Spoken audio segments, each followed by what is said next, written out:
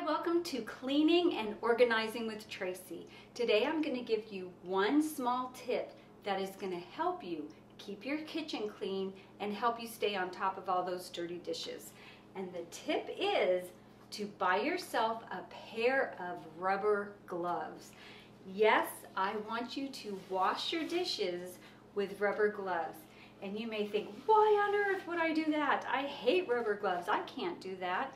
But I want you to try it because it really does make a difference. And this is why. Think of all the times you walk to your sink and you see this pile of mess and you hesitate because you don't want to put your hands in the cold water or touch the yucky dishes, or you're afraid that the dishcloth might be dirty or smell yucky. I know you've done it. Think about it. But when you have rubber gloves, you don't hesitate. You put your hands in the gloves and you dig right in. Sometimes it's just a simple spill on the counter or a few crumbs, but I bet you there are times that you hesitate or walk away because you don't want to do it. It makes a huge difference having rubber gloves.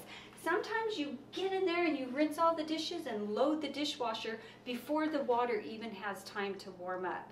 And it's still cold, but you do it quickly and without hesitation. So it really is a good idea. I want you to try it just for a couple weeks. Tell me how it worked out for you. Leave a comment and share with us. Tell us if it made a difference or not. I'm really curious. So I hope that helps. That's your tip for the week.